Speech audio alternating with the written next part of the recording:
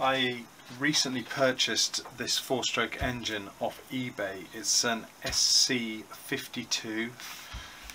It was described as in good working order, but as soon as I got it through the post, I realised there was a major issue in the fact that there was no compression whatsoever.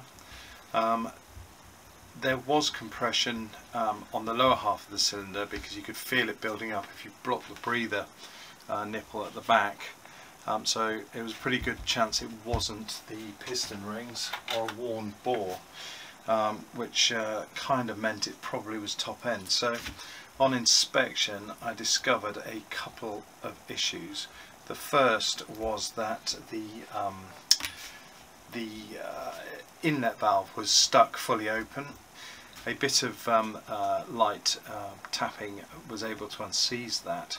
However, a more major issue was the fact that the adjuster on the rocker arms for the valve clearances had broken, or at least the nut had snapped off, or been snapped off by a previous owner. I actually found the nut inside the rocker housing here.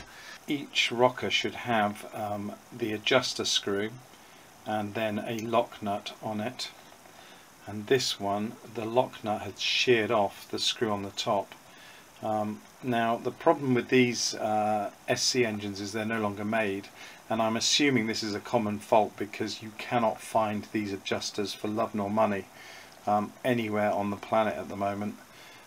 So I had an idea that because these are basically clones of an OS engine, I phoned Just Engines and asked if the OS replacement part would be compatible, and they confirmed that it would be.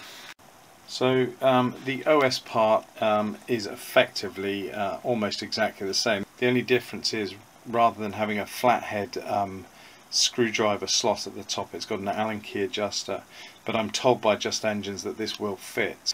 This particular part was about £4.50 or so, plus a couple of quid postage and packaging, so about £7 something for a tiny screw, but if it gets the engine working then that's brilliant. I'm hoping that this will just unscrew from below. Oh yeah, it's nice and loose.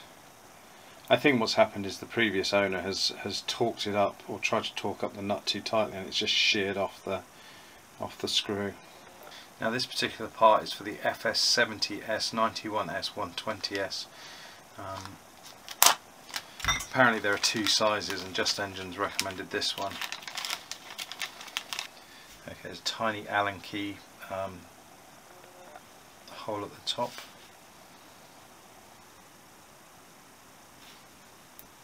Okay, that's good. The thread's compatible. I suppose with these being clones, they just literally copied them part for part. The cups look ever so slightly different, but as long as they fit the push rods, that shouldn't be an issue. Put the lock nut on the top before we forget or lose it. Okay, to make sure that the push rods engage with the cups on the adjusters, otherwise we'll be in for a heap of trouble. So I've not adjusted the valve clearances yet. There's plenty of movement in them. I just want to run it through. I've got it at top dead centre at the moment, so that should be the neutral point of where there's no pressure on the push rods. I'm just going to turn it through its cycle to make sure that it does what it's supposed to do. It seems to be doing that okay. Push rods are engaged. Yes, but I have just noticed that there is a lock washer floating around in there. That could have been nasty if it had been left in there. It was hiding in the dark recesses. Both valve clearances are set to 1/10 of a millimetre, 0.1 of a millimetre. The inlet is ever so slightly more draggy than the exhaust, but we can live with that. The exhaust valve will get hotter than the inlet valve, so probably expand a smidge more.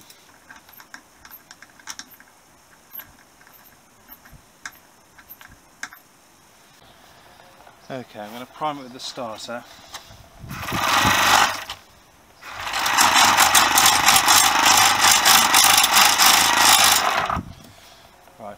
starting to feel wet. Partial throttle.